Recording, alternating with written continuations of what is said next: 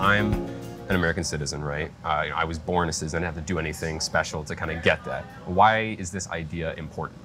Well, let me ask you, are you shocked that 2 million people are scheduled to walk across the southern border? Well, absolutely. And without any ID, no background check, and the first thing they do is going to break federal immigration law, and it won't be. The second thing they're going to do is break federal immigration law by residing here illegally, and the third is probably they're going to have ID that is not legal to continue to. And this is all at a time when all of us are supposed to be vaccinated. Right. Or we're looking at pictures of people landing, and we all support legitimate refugees coming, but they are arriving in bases without any requirement as foreign nationals to be vaccinated by troops who have a deadline that they have to be vaccinated. And so, or where I live, we have school board elections now where people who are not U.S. citizens can vote. Or all of the traditional privileges of citizenship. Only citizens could leave the United States at will with a passport. That no longer applies. Citizens usually were the people who were eligible for state services. That no longer applies. Citizens alone could hold office. That is still there. It's the only one I can think of that distinguishes you and I from right. a resident, whether legal or not. They can vote in some cases, serve in the military. So I was curious about all this, and I tried to find out why that was historically and what was so good about citizenship, because I would bump in where I live. Most of the people I bumped into out in rural Fresno County were not citizens. And I had no idea whether they were legal or illegal residents. It was chaotic. There were castes, as it were, and I didn't have a commonality with them because they just came across the border. Right. And then when you look at classical texts, the first thing you see is a middle class. They're not envious of the rich, and they're not dependent on government as the poor are, and they're not always cajoling as the rich are to get quid pro quo concessions. And Aristotle talks about the mesoi, and yet if you look at middle class income, college tuition debt, credit card debt, the middle class is beleaguered, especially under globalization. The people in the interior of the country, they didn't have the skills that could be internationalized. Right. And what was weird about it is it has repercussions.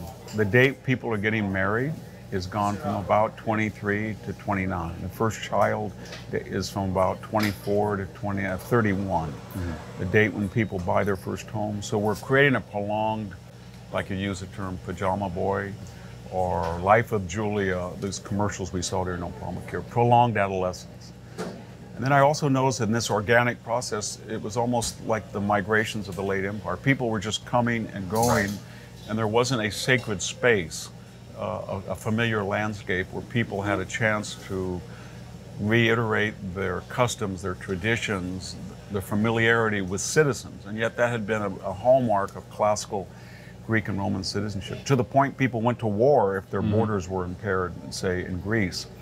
And yet we've lost that element. Then the big bane of citizenship was always a pre-civilizational, pre-modern tribalism. So you and I have nothing in common as U.S. citizens, only a superficial, say we look alike.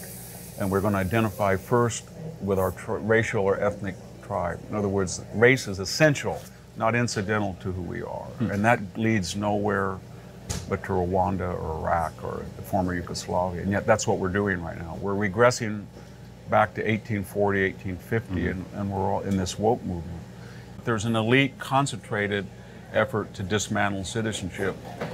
And you can see it with the rejection of the word equality, which means equality of opportunity, replaced by equity and quality of result. Government is going to redistribute income and advantage, often by race and gender. So what are they doing? How do they facilitate that agenda?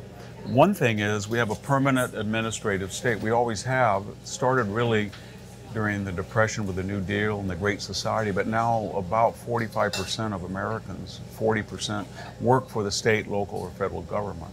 Then we have evolutionaries. You probably have seen these, or you know them, academics, lawyers, activists, and they don't like the Constitution. That's a big issue here at Hillsdale.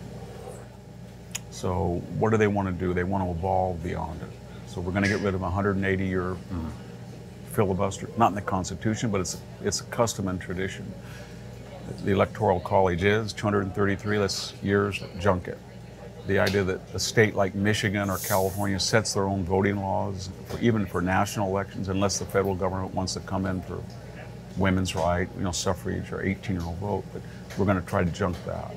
150-year-old 9-person Supreme Court, 60-year-old 50 states in the Union. I could go on, but when the system doesn't work for the progressive mindset, then either change the demography or change the rules or change the whole constitutional apparatus by which we make laws and elect officials. And then finally in the book I have a danger that I'm really worried about, and that's globalization. It's an ancient idea, cosmopolitanism, which is a Greek word for citizen of the world. But a lot of our elites, our bi-coastal elites, feel that whether it's the Davos Great Reset Project or the International Criminal Court or UN Commission on Human Rights should trump U.S. sovereignty. They feel we're sort of an anomaly. We're weird people that have Second Amendment or abortion laws, banning types of abortion. We need to get with it. And you can see that when Anthony Blinken, our current Secretary of State, says that the UN should come in and investigate us. I could go on, but that's a very dangerous idea. Globalization was wonderful in giving Western consumer products, medicines, all over the world, but the idea that you would take the next step and harmonize political norms and institutions outside of the United States that are far inferior is really dangerous. Right, and I think there is some sort of perhaps a loathing, I guess, of American exceptionalism or something, and there's a desire to change things. Where do you think that comes from? Well, Barack Obama, you remember, he had said on 2 occasions, I believe we're exceptional like the Greeks or the British. In other words, everybody believes there are. But he made no effort to quantify that in a dispassionate, empirical fashion. Do other countries have due process? Do they have habeas corpus? Do they have a free market? Do they have rights of inheritance? Do they have a rational system of adjudicating natural phenomena or scientific inquiry? Do they have gender equity? Do they have minority rights? No. Most of the 198 nations in the world do not. But this hatred of America, I think it comes from, to be quite frank, from envy and jealousy, because this country only has 330 million people. It's not nearly as big as China, either area-wise or population, has 1.4 billion. Why is it so powerful? Why does it have the largest economy? Why does one U.S. worker at this late date in American history still produce 40% more goods and services than 3 of his Chinese counterparts? Wow.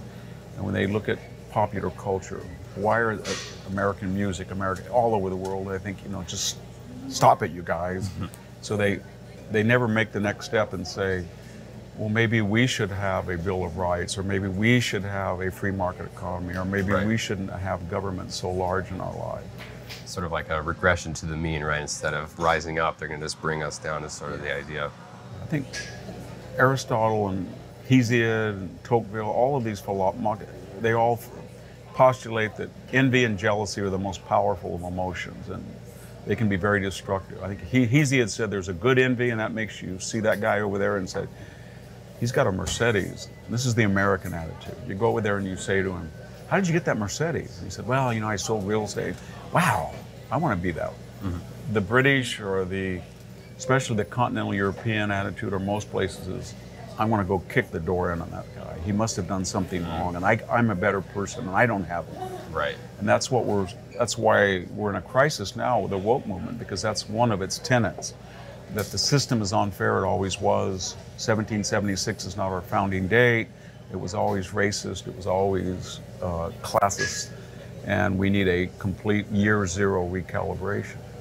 As I'm taking a class, and we were discussing the fall of Rome, and I think since Rome is sort of the model, I suppose, for citizenship that we adopted and everything, I found it also interesting that Rome, citizenship was not like birthright citizenship like it is here. There's an essay by a French scholar that postulated 240 causes to the fall of Rome, whether it was inflation or too much military spending or too little, or given Christianity that destroyed the martial audacity of the legion, whatever it was. But one of the I think one of the more pertinent or compelling reasons was, as it expanded from a republic to a Mediterranean empire, to a global empire, pretty soon tribalization, regionalization, and the system broke down. And that's what's very scary now, because we're seeing it in a variety of manifestations. We're having a red and blue state. People are self-selecting geographically, and we're not having this idea of the melting pot. It's been rejected in favor of the salad bowl, and now the woke bowl that says you have to be racist to stop racism.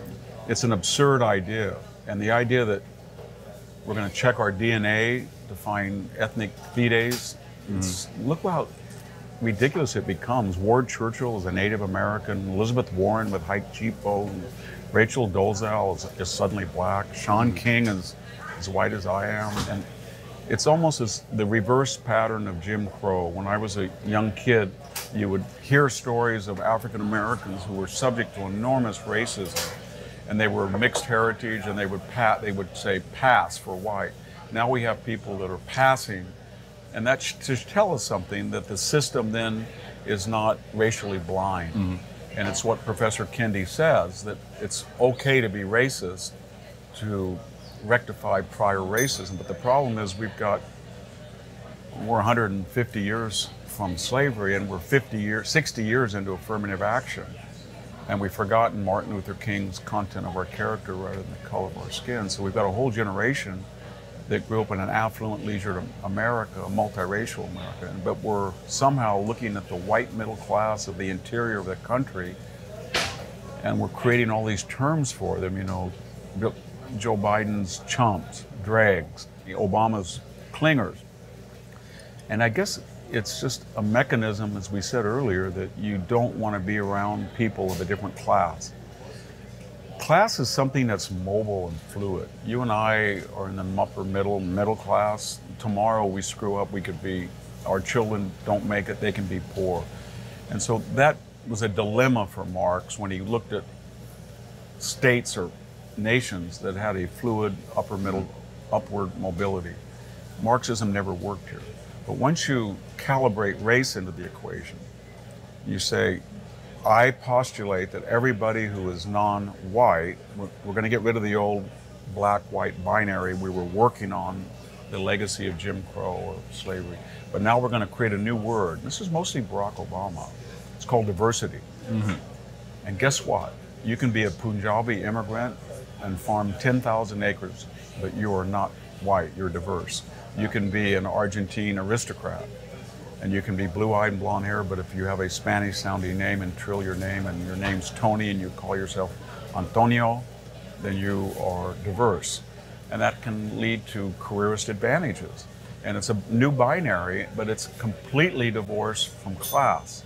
The idea of the civil rights movement, where African Americans had been discriminated so long and so perniciously that it affected their economic opportunity. That was what the EOC was, the Office of Economic Opportunity. It's not that anymore. LeBron is a victim, Barack Obama is a victim. Anybody's a victim if they can claim that they have some meritorious, diverse background.